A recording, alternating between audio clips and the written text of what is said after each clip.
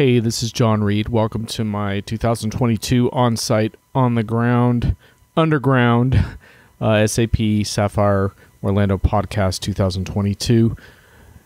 Those longtime listeners know that this is a tradition that goes back many years now. And in Orlando, Dick Hirsch and I would grab an abandoned conference room and hope not to get kicked out and try to give you all our reactions of everything we saw on the show floor. Well, Dick Hirsch wasn't here this year, but I did manage to pull off another special guest, Josh Greenbaum, which you're about to hear. However, I was not on my game with technology, so I had some technical problems, which is why I'm doing this brief introduction now. So just to kind of give you a sense of it, I taped a 30-minute conversation with Josh, then he had to go, and then I'm going to patch in a short conversation I had with ASUG CEO Jeff Scott on the show floor, so that'll come after Josh. And I'm going to summarize a few things on the Josh podcast because what happened was both my main and my backup recording failed. Really awesome. But anyhow, you can tell I have not been going to as many shows lately. The backup one actually came out pretty good after the first couple minutes. So I just want to summarize just a few things. We started off in the part that came out crap. We talked about, first of all, I paid tribute to Dick Hirsch, shoes that no one can fill, but that it's great to have Josh here. And I pointed out that Josh was having passionate conversations with everyone on the ground, including the hotel manager. So I asked him what his goals were for the show, and he said he came here dreading a train wreck, but he didn't see how they could pull off a show that was a third of the size and had some restrictions on how people could attend. But he said he was pleasantly surprised, and that's where we're going to pick up this live recording already in progress. Really fit in very well. So it was nice. It was nice to be back and get a sense of SAP and Sapphire and have it be a very positive experience overall. Yeah, I found it a little bit interesting just because leading up to it, I heard a lot of, complaints from partners who weren't able to attend, who were in my inbox, not happy about that. This was an intentionally scaled down affair in some ways, but I think the people that were here definitely were here to get something done. This year we had a news guide, Josh, so you and I can't possibly get the news on this podcast because the thing is like a book. It was a book, and news with some of it had definite quotation marks around it.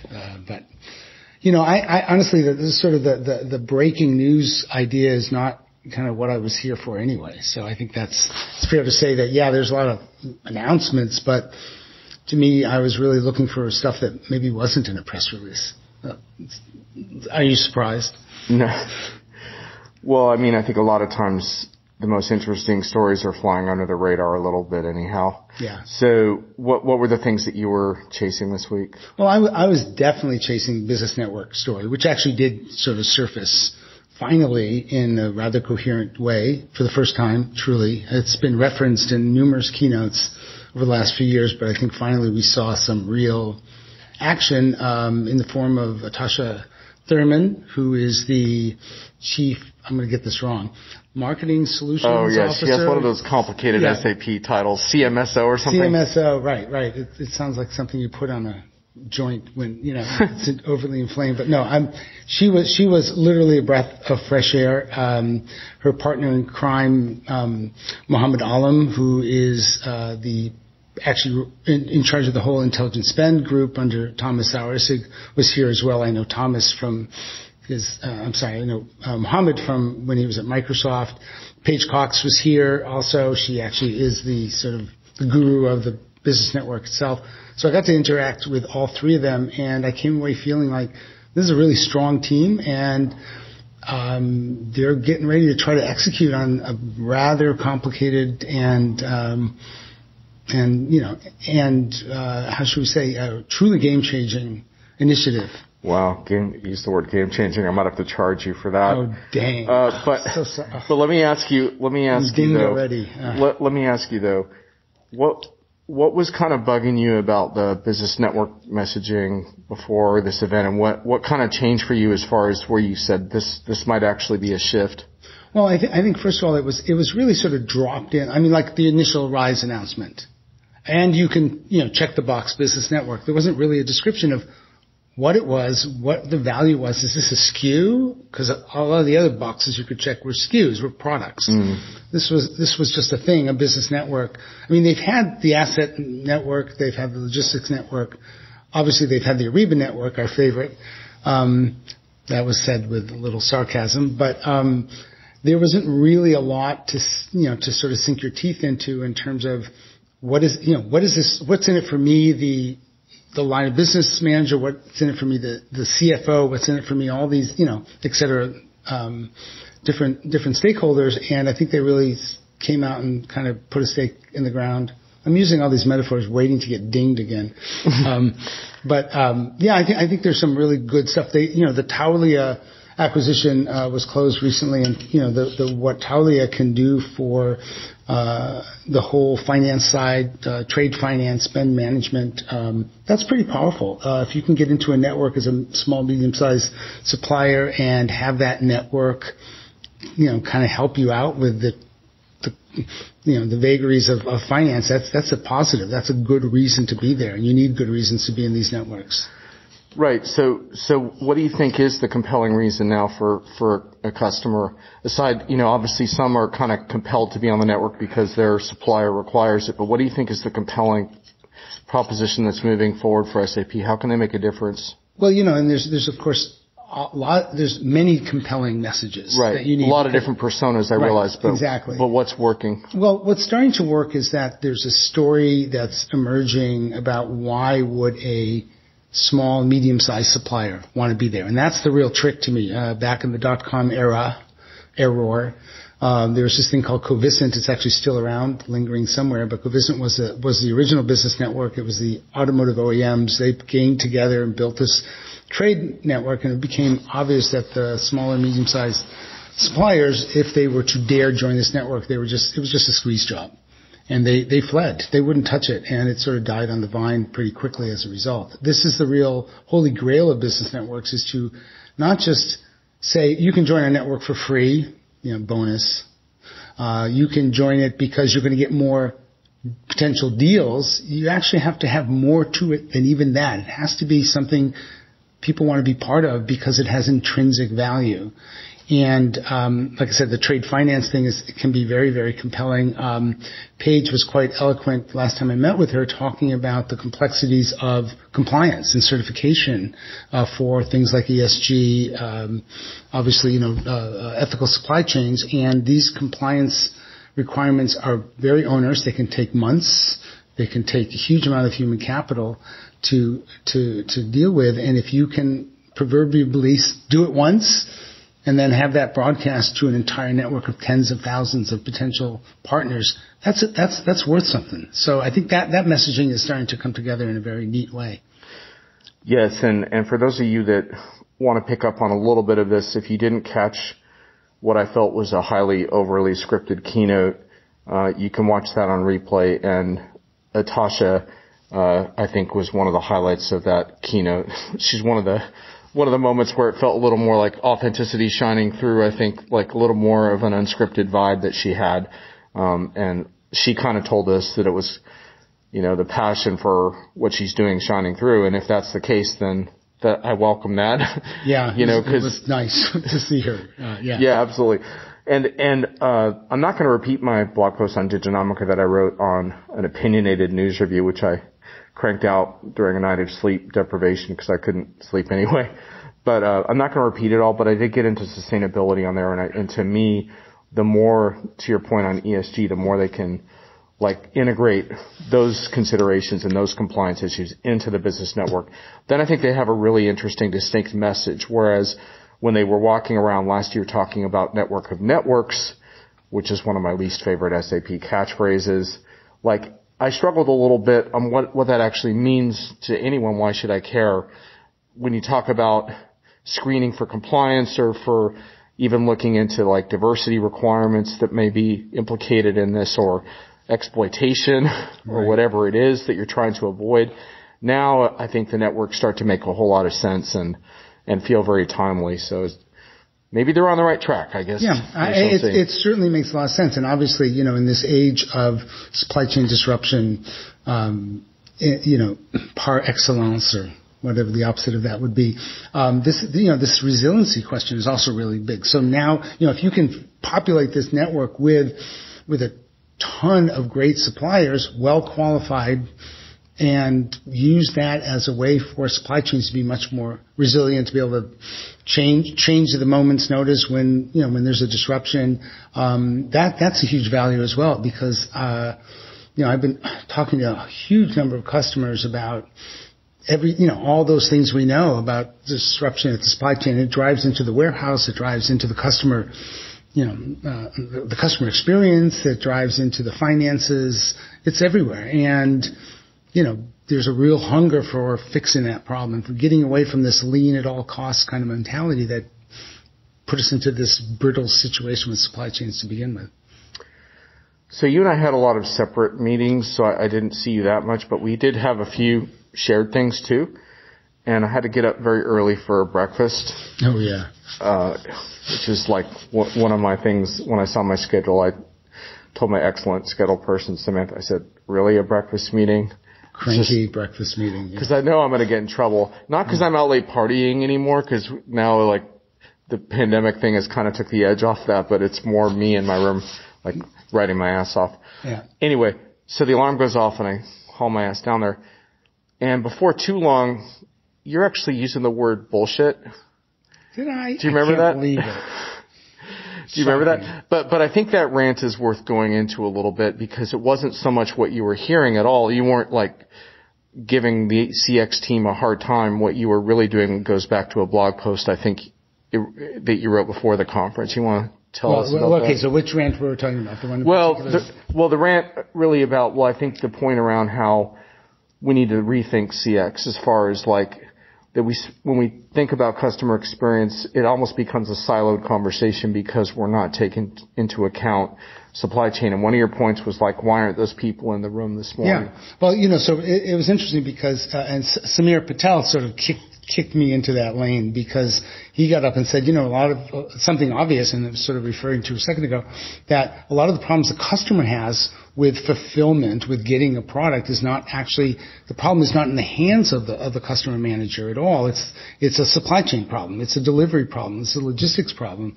And that just sort of, that was the red flag. And, I put my horns down and went at it, because I've been watching this problem going on for a number of years, which is fundamentally that you can't do customer success without talking about how do you get product there? What happens in the supply chain? What happens in the order management? What happens in all these other domains? And here we are talking about CX with a company that can't compete head to head, feature to feature, charismatic leader to charismatic leader with Salesforce. They got to do something a little more intelligent, but they weren't doing it. They were saying, here's CX, it's a silo. Let's talk about our silo. We're going to have a bunch of analysts, and we're going to be in the silo, and we're going to, we're all going to listen to the echo, the loud echo in the silo. And I said, why aren't we cross-pollinating? We need people who get supply chain. We need people who are there in these other domains, because that's really the end-to-end process we're all talking about.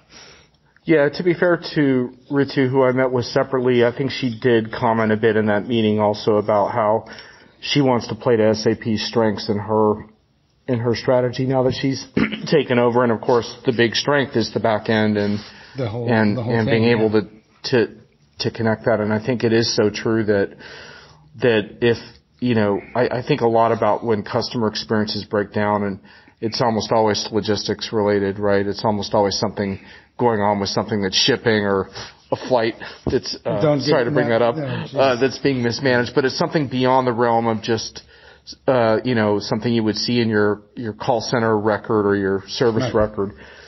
And the reason this has a lot of import is because there's this whole thing flying around this customer data platform concept. And, a lot of organizations and vendors are spending a lot of time thinking about how do we consolidate all of our customer data. And the question becomes, are you kind of wasting your time a little bit, right? Like, are you building a new data platform that still doesn't incorporate some of the most important elements that you would need to serve your customers? So I think it's an interesting time to kind of take a reset on that and say, should we do things differently? And SAP is clearly the company that needs to take on that challenge. So we'll see if 100%. They do. Yeah, I ran into Ritu later actually in the day, and she gets it. I think, I told her, look, and this is a problem because she's relatively new. So I said, HXM, the success factors folks have been unfortunately making the same mistake for a while, which is that if you take the fight to the competitor's field where they're the category leader and they've got all the mind share, you're just fighting, you're on defense all day long. If you try to bring it to your field, your rules, your refs, your strengths, where they can't compete as well, you got a fighting chance. And I think that's the story of CX. You're not going to go up against Salesforce feature functionality, leader to leader. You're going to have to be smarter and a little more strategic. And the customers want this. That's the real important thing. They need these end-to-end processes to work more than ever. Right. So, and this kind of ties into a little bit of my meeting with Julia White, the Chief Marketing Officer at SAP. And if you haven't become familiar with her yet, if you're watching this company, she's someone you need to keep an eye on because she's playing an important role, which is a little different than we've had at SAP for a while. We've had some CMOs that I don't think were really key players in designing and delivering on everything, but I think she is. And she wants SAP to be known for things more than just SAP ERP. And I think part of the opportunity there for SAP is to be able to say, look, we can help you tackle this whole thing, right? Yep. We can help you tackle this from the customer perspective, from the business network perspective. And of course, we have this S/4HANA thing. And hey, by the way, we have RISE too, as opposed to like RISE, which we haven't even talked about today. Do we have to? No, we don't. Okay. We can. I'm willing to. I did write about that in my blog post, so if you want to look at how I view the impact of Signavio on RISE, which I think is one of the big stories this year with RISE, check out the post. We don't have to go into all of that in our podcast because Josh is actually on a timetable today. We got to get him to his next thing.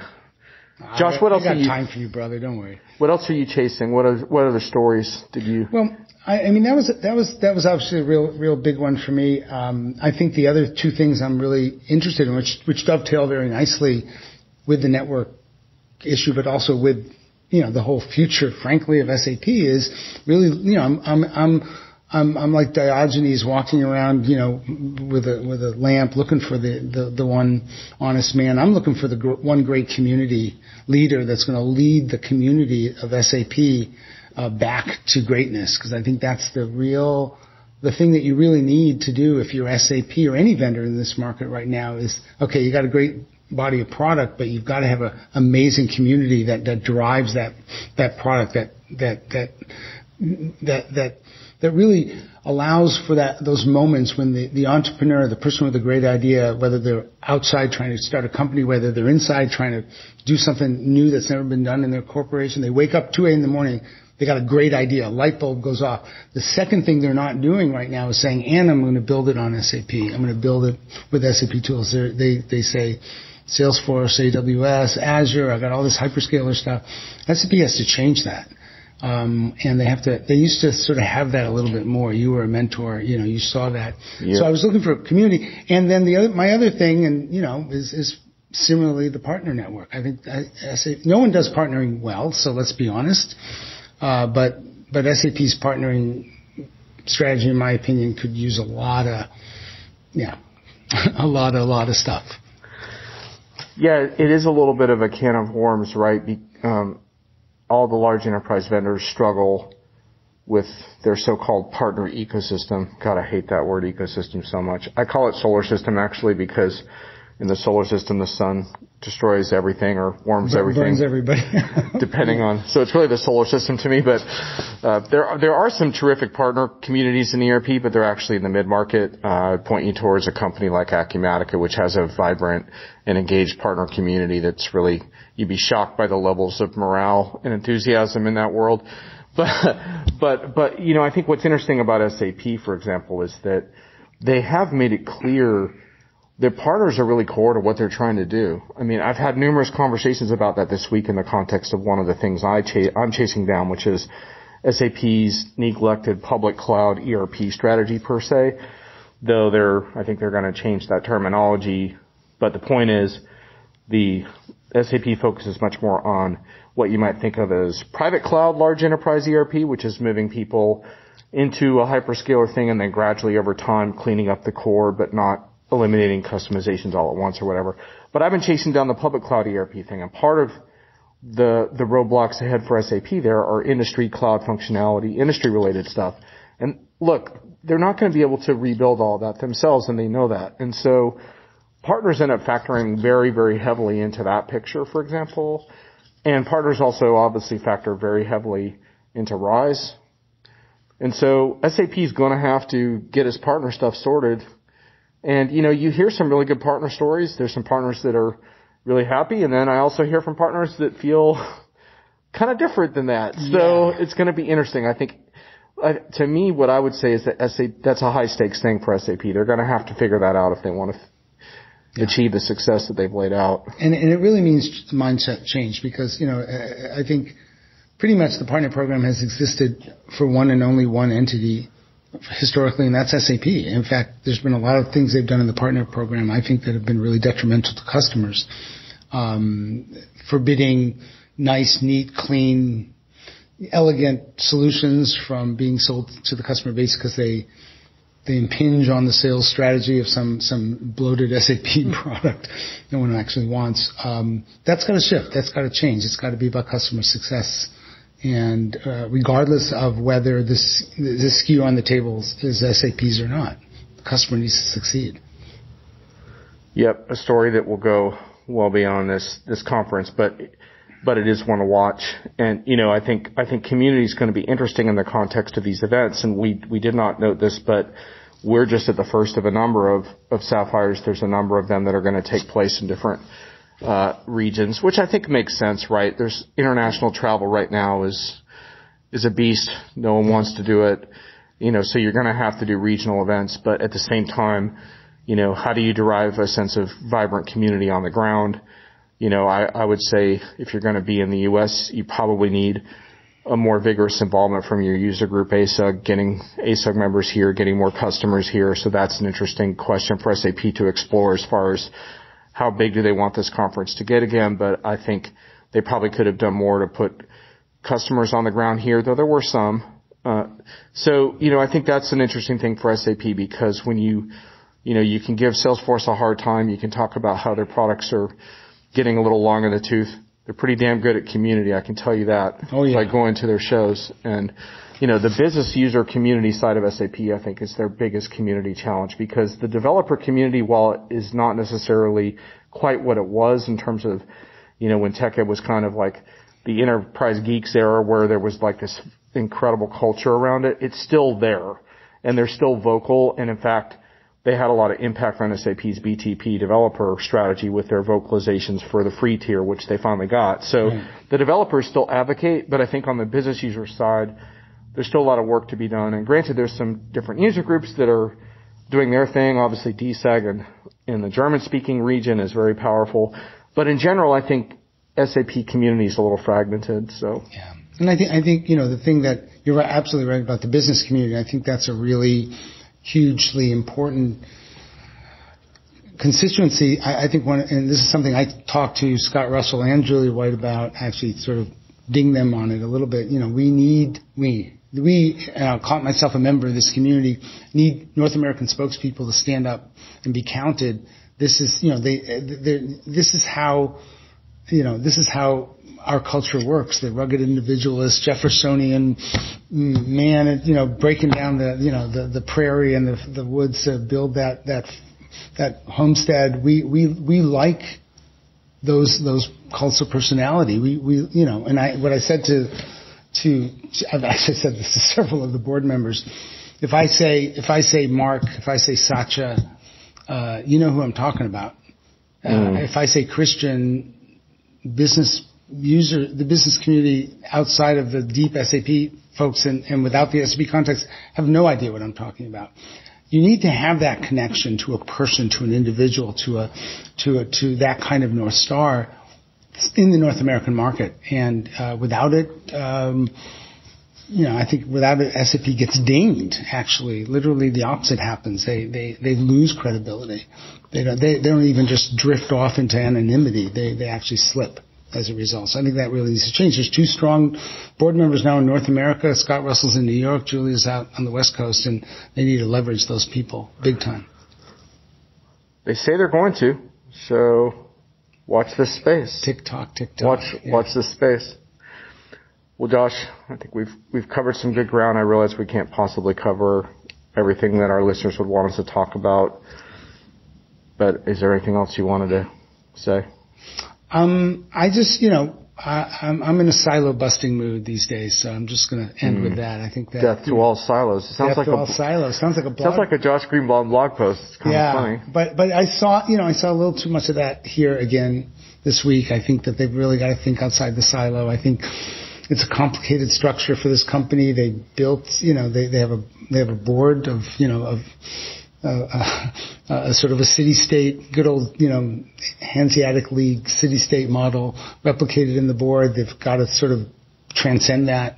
But yeah, I think the customers demand it. And the customers demand broken silos and end-to-end processes that don't necessarily traverse the entire SAP product line. They want support even if they're not running SAP. I think that's really a key thing that SAP has to think about going forward. Yeah, I said at the end of my post, my first Sapphire post, and I have more coming, but the one on the opinionated news review, that one of the things for me that changed so much is that for many years I was part of SAP's Blogger program, which no longer exists. It was an incredibly cutting edge program in my opinion, but one of the reasons it changed is that the world changed. There's very few independent bloggers left per se. You were always really more on the analyst side of SAP even during those times, so you were considered a friendly, I think. But try to be. Yeah.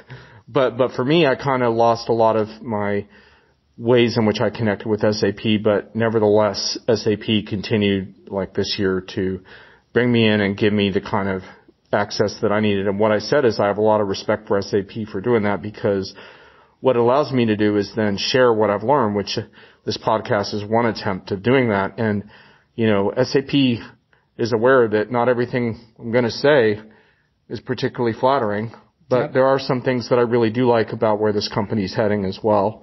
And, I give SAP a lot of credit for those transparent conversations, because to me, like when it comes down to it, all of us in this world have responsibility not just to make money.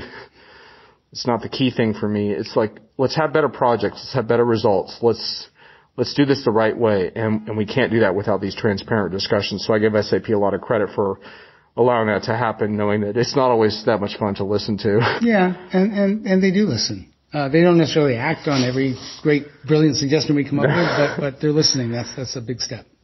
It is. So give them a lot of credit for that. And I will say too that I think that the time is right for SAP's sort of more globalist approach to problems.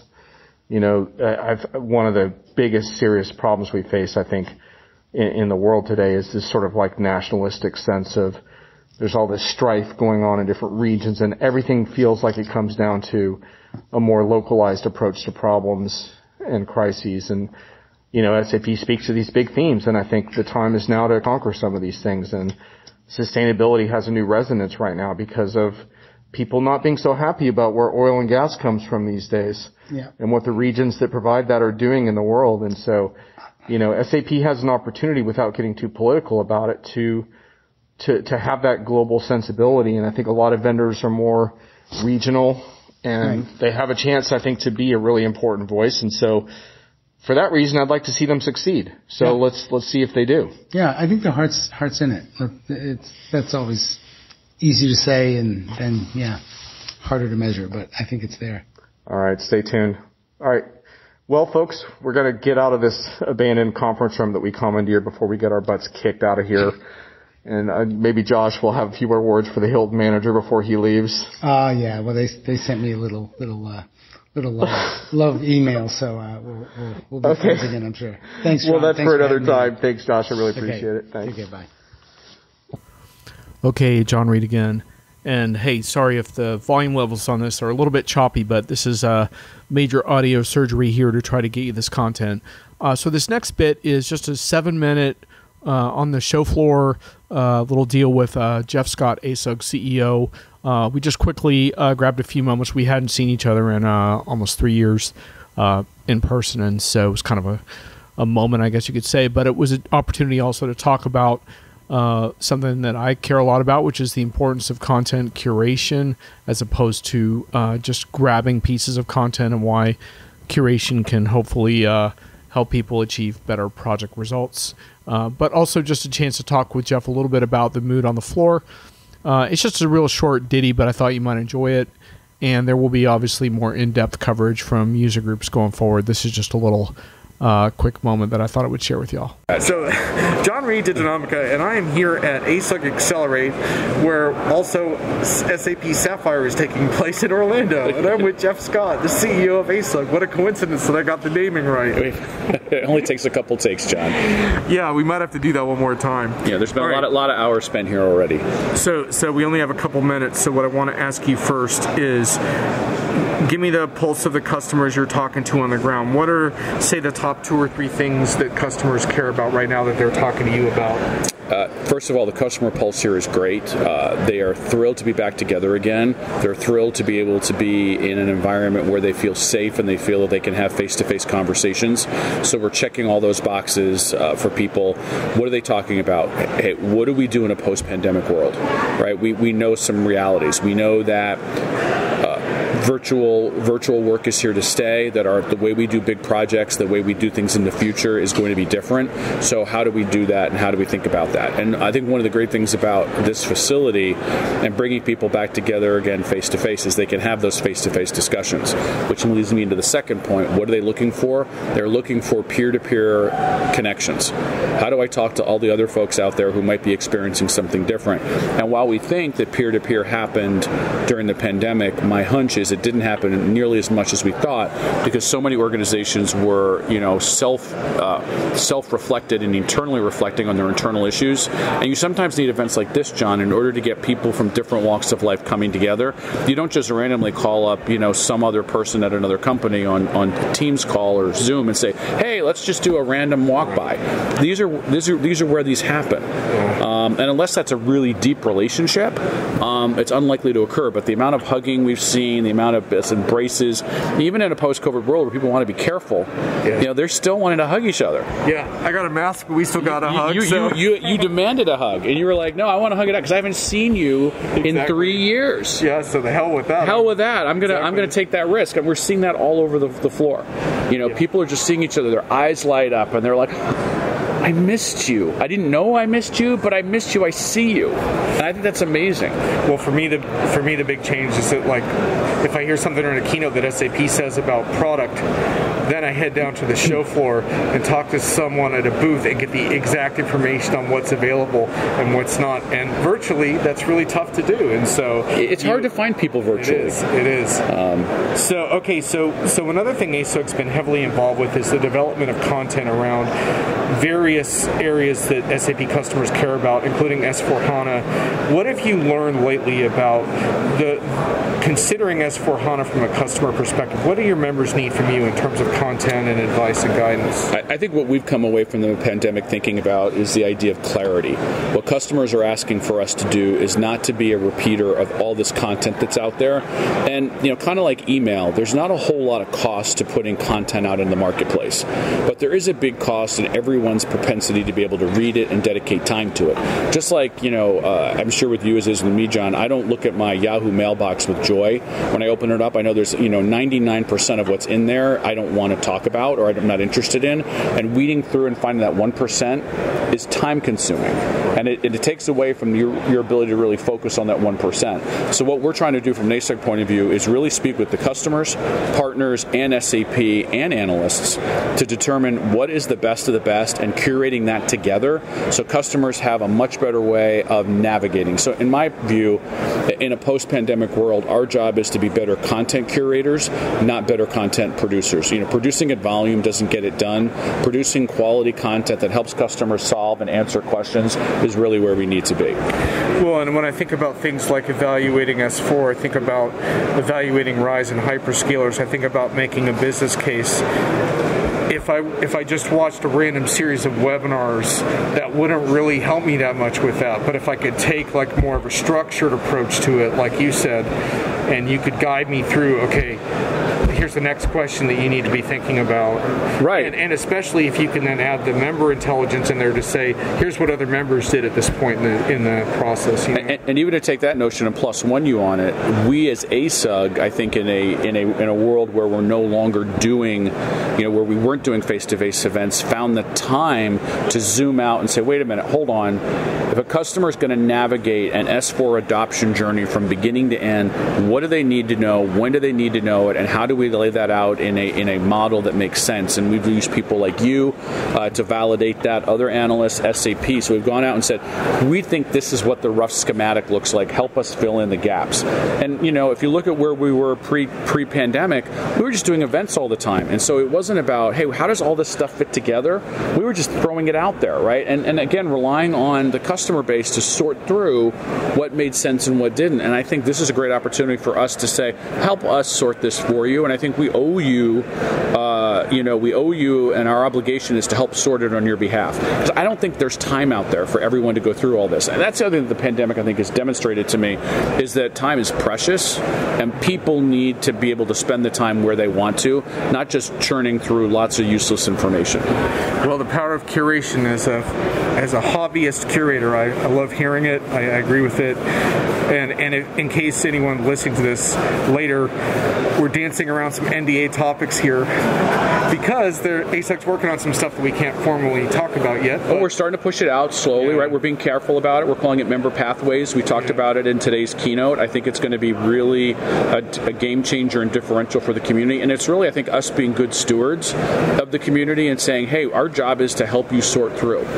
We have to be able to do three things. We need to be able to help people learn, help them connect to each other, and help them grow their careers. And I think if we do those three things really, really well, we're in absolute service to this community. So the member pathways for S4 is now? We are just starting to roll it out now. We are going to do 4 different pathways this year. So S4 is the first, BTP will follow, and we have 2 others on the slate. Okay. All right, Jeff, thanks a lot. We're out of time, man. Thanks, John. Good to see you. Later.